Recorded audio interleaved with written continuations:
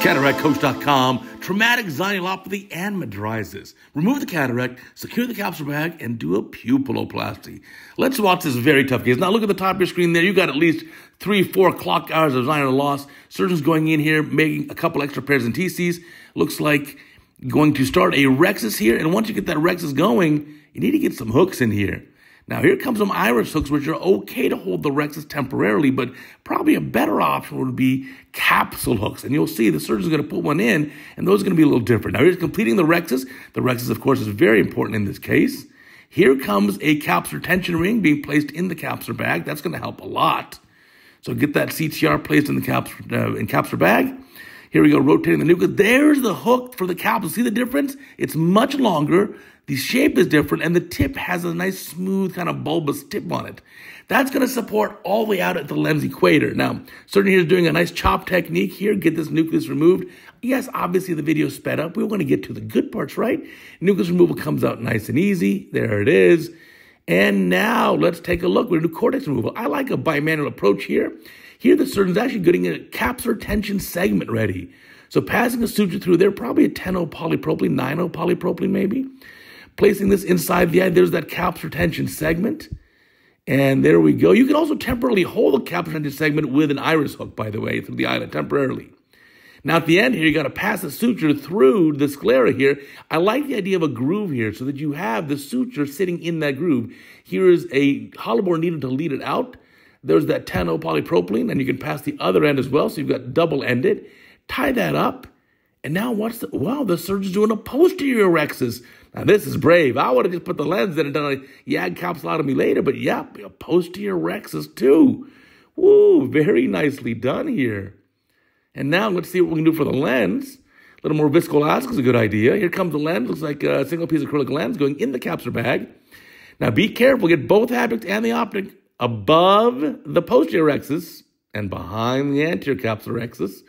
There we go, nicely done. Now, suture being tied, that's that 10-0 polypropylene to secure the capsular tension segment, and then bury that knot. I like that it's in that groove because then the suture is kind of protected. And then triumphs alone, making sure there's no vitreous prolapse. Wow. Now, if you need to do vitrectomy, remember, retinarounds.com. We'll teach you how to do it the right way. That's our Reddit channel. You better check it out. Now, going back to our case here, cleaning everything up, it looks pretty good. Maybe a little viscoelastic going inside the AC because we got to bring down the iris. This patient has also a chronic traumatic mydriasis. So bringing down the pupil here.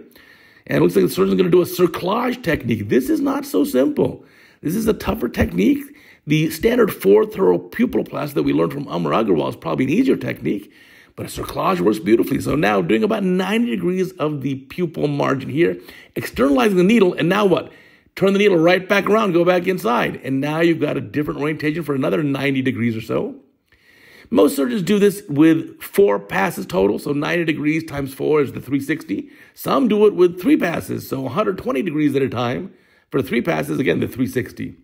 And now finishing it up here, looks like the surgeon's going to do a double-ended 10-0 polypropylene here for the pupilloplasty, and then bringing both ends out through the main phaco incision, and then just tie it down. Now, make sure the pupil's not too tiny here. You don't want some baby pupil unless you don't want to examine the retina anymore. So I think a good-sized pupil is probably 3.5, maybe 4 millimeters, because this is obviously never going to dilate again. You want a good-looking pupil at conversation distance. Bring that down. That's about good for me. I would leave it right about there, not too much smaller. Okay, you may a little bit smaller. Now, you may still be able to examine the retinal periphery, some wide-angle imaging devices, but not going to be easy. So the smaller the pupil is, the tougher it's going to be to see that retinal periphery. And you know you need your help of your retina colleagues. So here we go. Tying up that suture, cutting the ends a little bit on the long side. And look at that, a beautiful result here. The patient's going to be so happy. This is a beautiful case. By the way, this case will probably take you about 1 hour. The video sped up. It is not a 5-minute surgery. It is a 1-hour surgery, even in the best of hands, maybe 45 minutes.